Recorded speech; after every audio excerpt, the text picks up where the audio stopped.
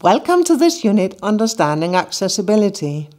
The training materials for this unit have been created by Marcel Bobeldijk, President of the European Federation of Hard of Hearing, in short IFHO, Rocío Bernabé from the STI München, Wim Gerbex from Velotype in the Netherlands, and myself, Aida Regel Poulsen, IFHO Secretary General.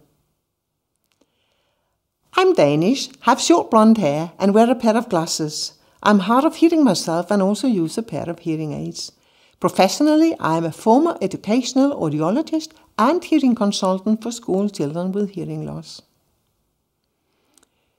IFHO is a federation of the national organizations of hard of hearing people in Europe.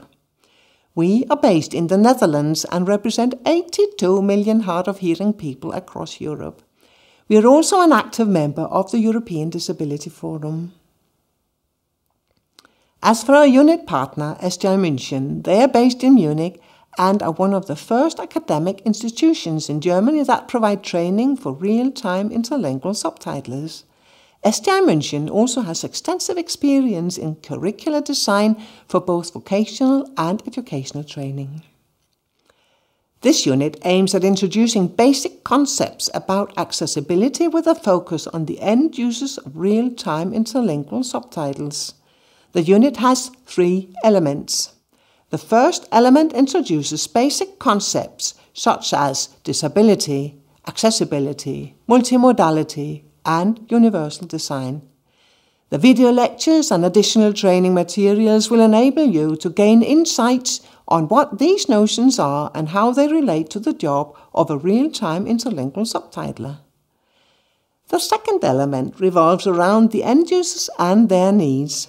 Through the interviews and video lectures, you will be able to gain a greater understanding of the needs, expectations and culture of persons with hearing loss. Lastly, Element 3 shows you how accessibility can be embedded in the working environments of real-time interlingual subtitling. The video lectures and training materials will also show you how real-time subtitlers, also called speech-to-text interpreters and live subtitlers, can support accessibility. This unit is a basic, more theoretical unit, so we recommend you to start with it at an early stage of the training and to combine it with some practical exercises from the Velotype or re-speaking ones. We hope you will enjoy it.